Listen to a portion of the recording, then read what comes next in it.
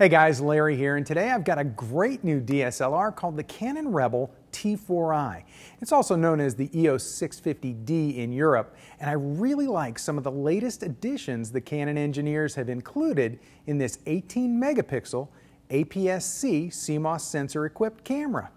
After getting my hands on the T4i, I can tell you that I'm really happy with the movie mode autofocus tracking, the fast focusing in still mode, and I really like the touchscreen LCD, but I'll get to more of that later. The T4i has several high-end features you might expect, like the full HD 1080p video capture at 30 frames per second, Canon's new Digic 5 image processor, which is great for capturing images quickly and processing up to 5 full frames per second in burst mode, and an extended ISO range that goes from 100 up to 25,600.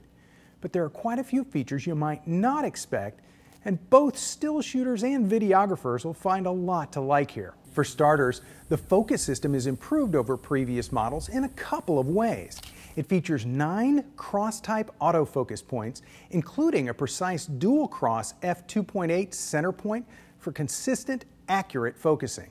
The hybrid CMOS AF system combines both phase and contrast detection focusing technologies for consistent, expedited focusing and predictive subject tracking when working in live view.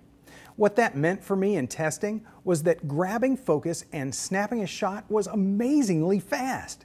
And focus system improvements will have videographers everywhere adding the T4i to their shortlist.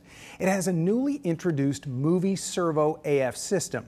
The autofocus system allows continuous autofocus and tracking of moving subjects while recording in HD video. And if you're using one of Canon's new STM lenses, you'll get some really smooth, quiet autofocusing while you're filming.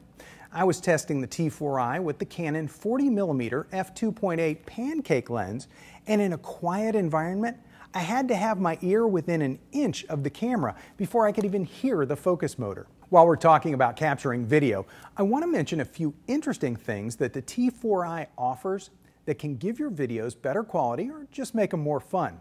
This camera allows you to shoot in video snapshot mode and record a collection of short clips for a highlight reel in a single file.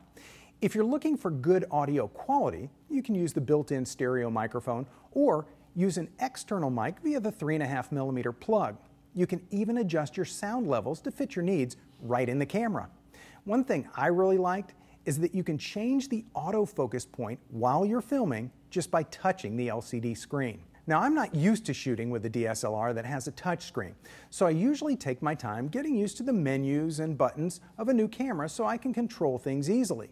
But the beauty of the T4i's touchscreen is that you can just touch on the setting you want to adjust instead of finding your way there through menus and buttons. It's really a nice touch. The LCD is a vari-angle, 3-inch, clear view screen. This means that you can choose from a wide variety of viewing and shooting angles. Not only is this helpful for shooting in tight and unusual spaces, but coupled with the high resolution of the screen, it's also great for reviewing your images and video even in direct sunlight. Personally, I like the intuitive nature of the image playback. Just swipe to move through captured images and pinch to zoom. It's very intuitive. The only downside to a touchscreen LCD is getting fingerprints on it if you're using it for live view image preview for stills or video capture or image playback. But if you keep a lens cloth with you, it shouldn't be much of a problem.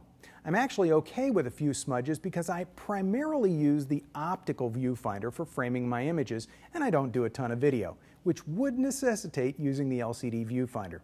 Of course, pros will like the full range of manual controls and high-end features, but pros and amateurs alike will appreciate some of the automated modes the T4i offers. Scene Intelligent mode combines several of Canon's imaging technologies. This creates a seamless auto mode that analyzes the scene you're shooting, and it applies techniques to give you the best possible exposure.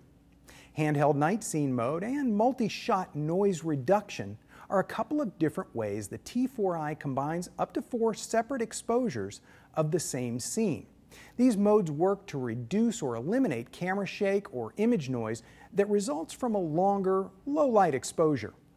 And the HDR backlight control mode simulates a high dynamic range image by rendering highlights and shadows in a controlled manner, giving you a wider dynamic range in a single image. The Rebel T4i is compatible with Canon's full range of EF and EFS lenses, and it's available as a body only, in a kit with an 18 to 55 mm IS lens, or in a kit with the 18 to 135 f3.5 to 5.6 image stabilized STM lens. That's one of those new stepping motor lenses that does the super quiet autofocusing for video I talked about earlier. And although I haven't had hands-on with the 18 to 135 yet, I'm looking forward to it because besides the video optimized quiet autofocusing, it also has dynamic image stabilization specifically designed for HD video work. As I mentioned, I got to use the 40 mm f2.8 pancake lens. It features an spherical lens and coated lens elements to reduce flare and ghosting. It's surprisingly small, and since the T4i itself isn't especially heavy, I can imagine filming longer stretches with this kind of setup. The camera delivers great performance for video and still shooters at a very reasonable price. I found it difficult to find much wrong with the Canon T4i, although I will admit I'm not a fan of Canon lens caps. With a great 18 megapixel DSLR, the Canon Rebel T4i, I'm Larry Becker.